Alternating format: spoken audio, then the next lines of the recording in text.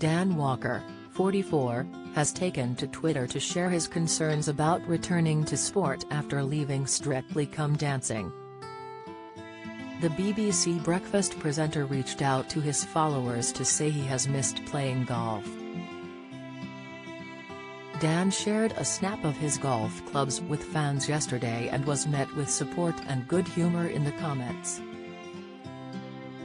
But the TV host also expressed some worry about returning to do any physical activity after the intensity of Strictly training. He said, "Strictly has been truly amazing. But I have so missed these little fellas," sharing a photo of his clubs.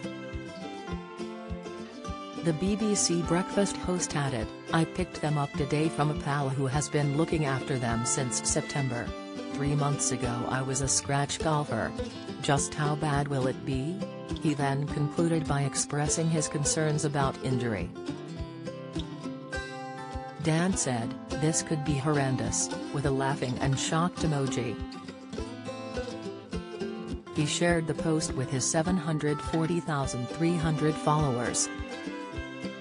Some of them were keen to comment on the TV favorites update. @Andrew_Winslet said, playfully, "Oh dear. Everyone I've ever met that plays golf acts like someone who's tried crack cocaine and can't wait for their next fix." @Ali_monster put a positive spin on Dan's tweet, writing, "You'll probably be better as you will have developed your core and upper body strength as well as fluidity at your movement."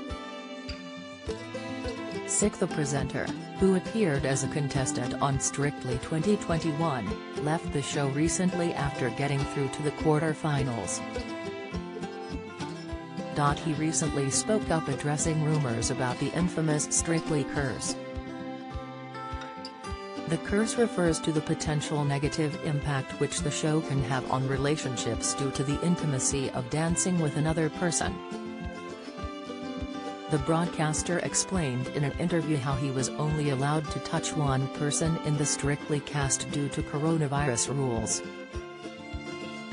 Dan admitted honestly that he needed a hug from someone and Nadia was the only person he was allowed to touch because of COVID restrictions. Before his performance in the quarter-finals, Dan said he had become emotional after remembering his friend, the late Gary Speed, on the 10th anniversary of his death.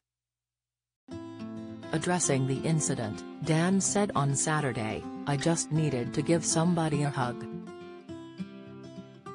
I needed to release emotionally from everything I'd been bottling up in the week." Dan explained that, due to coronavirus rules, he could only turn to Nadia for comfort.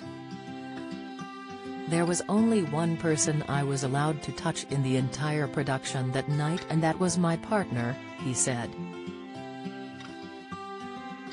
The star went on to brand rumors of a romance disappointing. "I know these happen every year on Strictly, and there have been instances in the past of the so-called curse, and it's just telly.